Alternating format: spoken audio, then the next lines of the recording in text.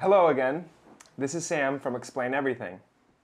In this section of the course, I want to provide you with the basic skills of digital whiteboarding that you will need to improve your online conversations. We discussed how our brain is essential in information recall, so we thought it would be appropriate to stick with this same theme and use the brain as an example for illustrating whiteboarding skills. So what you'll see here is the project screen of Explain Everything.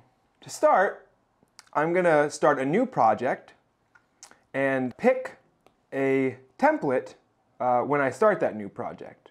Now, when I hit that template option, I have a number of different templates that are default provided by Explain Everything. Now, just as a reminder, you can use any of these templates in your daily conversations.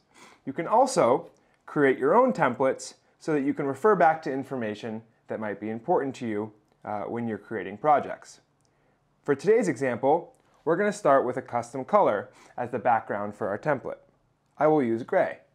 As you can see now, when I hit that Done option, I will be presented with a new canvas with the background color that I chose. Now I'm going to start with adding media to my slide to begin my project. So I will hit the Add Media option in the top left hand of the toolbar. And as I mentioned, we're going to use the brain as our example for today. And I have the brain picture here to begin our project. So I hit that option and then I add in the brain. And I hit Done. Now you'll see this picture of the brain has been added to my project screen.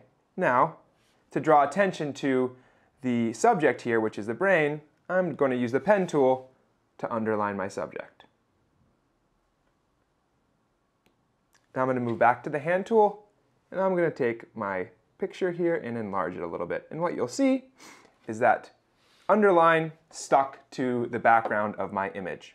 This is great for annotating or drawing on top of PDFs to draw attention to specific content on that PDF that might be important. So now I have added my picture to the canvas screen and underlined my subject.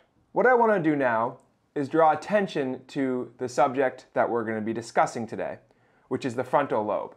So I want to take this content directly out from my picture so we can reference that specific content when we're talking about the frontal lobe. So how do I do that?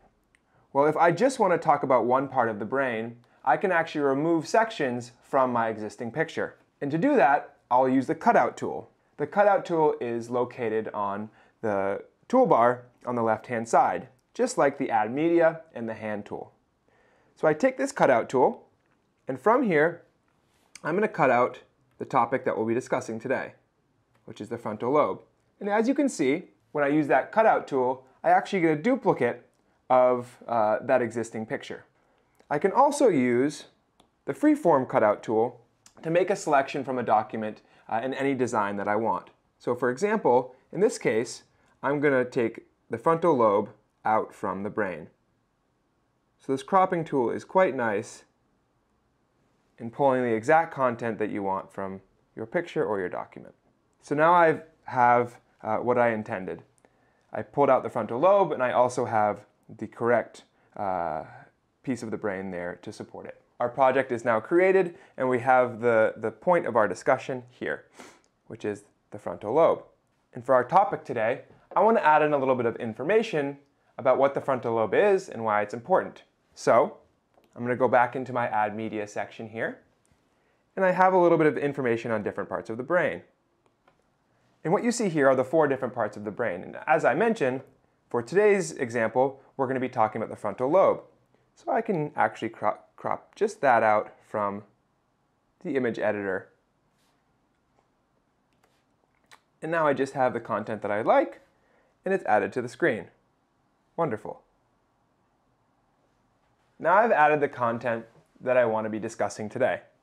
For our example, I can zoom in to information on the frontal lobe to help draw attention to the topic that we're discussing and what I want people to see. Now I can use the highlighter tool to actually annotate the piece of the document that I added.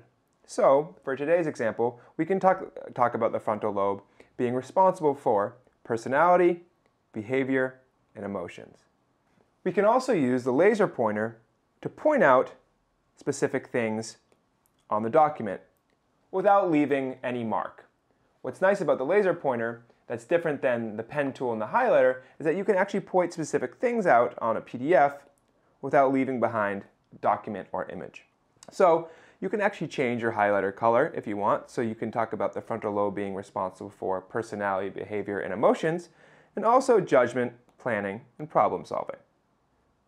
Great. So what you see here is an introductory example of how to use the zoom tool, the draw tools, and the cutout tools within Explain Everything. As a final example, we're going to add in the browser. So I could go to the browser here, and I could actually look up some additional information on our topic today, which is the frontal lobe. And it'll actually do a live search within that Safari browser to bring up the information that's relevant in the research or the topic that I'm working on today. Great. So now I have additional research or information to support the work that I'm doing. In summary, this is an example of how you can use visuals to support and enhance your conversations, whether in person or over distance.